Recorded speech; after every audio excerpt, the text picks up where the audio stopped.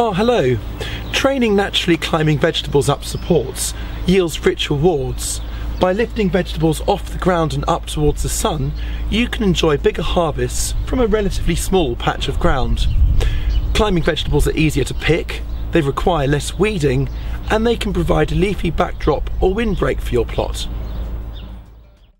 As well as many off-the-shelf supports, such as arbours, arches and pergolas, there are plenty of home-spun alternatives that will save you money.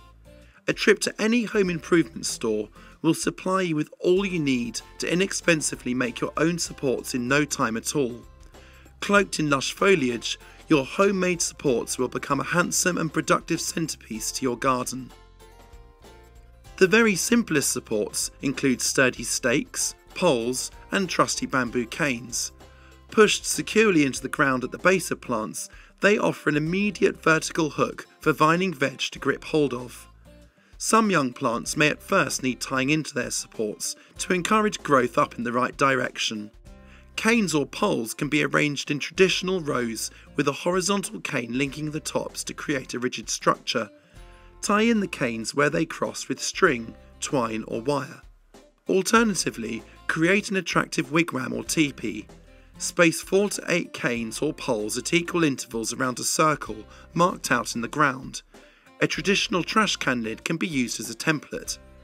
Tie the canes together about a foot or 30 centimeters from the top using string, strips of cloth or wire. Bamboo and willow wigwams are perfect for climbing peas and beans, while taller, sturdier wigwams made of thicker poles are recommended for heavier climbers such as squashes and melons. Poles can also be arranged in a square layout. Wind round parallel rows of string between the poles if additional support is needed. Natural poles, such as those made from hazel or willow, give a lovely rustic look. Trellises are an easy and flexible way to provide instant support for your vertically vining veg. Trellis panels can be screwed to walls and fences, or left freestanding by attaching to upright posts. Use them for growing beans, peas, squashes and more. For a contemporary look, secure sheets of thick gauge galvanised wire mesh between two frames made from wooden battens, finish with a coat of paint.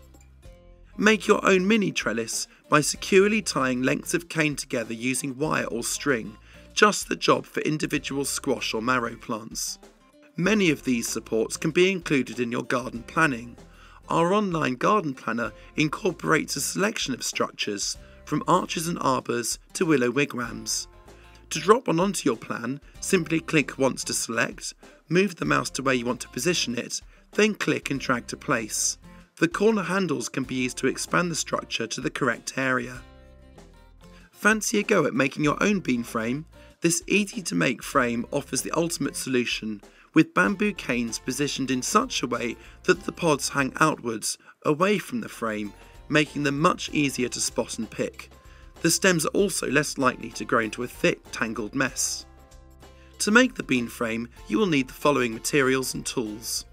For the top of the frame, 2 short lengths of 2 by 2 inch or 50 by 50 mm timber at 32 inch or 80 centimeters long.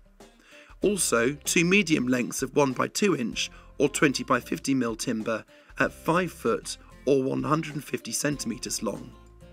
For the uprights of the frame, use 2 lengths of 2 by 2 inch or 50 by 50 mm timber at a length of 7 foot 4 inches or 220 centimeters.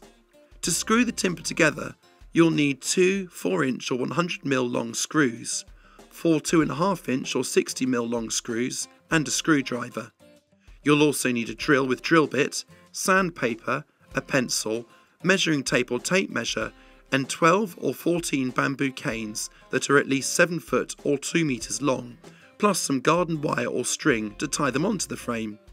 This list here summarises everything you'll need for the job. Start by sanding down any rough edges to the timber using the sandpaper. Now put together the top of the frame using the short and medium length sections. To prevent the wood from splitting, drill pilot holes 1 inch or 25 mm in from both ends of the 2 medium length sections. Screw these to the ends of the short lengths using the 2.5 inch or 60 mm screws. The top is now ready to screw to the long uprights. Measure and mark halfway along the two shortest sides of the top section. Drill pilot holes through these 2 points. Screw the top section of your frame to the uprights using the two 4-inch or 100mm screws. Now position the frame. Dig 2 holes to accommodate the uprights, then lift the frame into position. Holes should be at least a foot or 30 centimeters deep. Backfill the holes, then firm in with your boot to get a good, tight finish. Positioning and lifting the frame is a lot easier with an extra pair of helping hands. The frame's now ready for the bamboo canes. Set the canes at equal distances along both sides of the frame. Push them into the ground so that they line up evenly along the top of the frame. Tie them in with wire, twine or string. The canes will give further rigidity to the bean frame. Now plant your beans, 1 to each cane.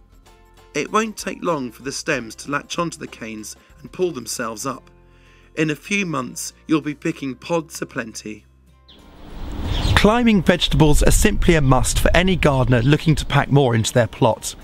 Give them the support they need and they'll thrive, offering you a vertical wall of veg to be proud of.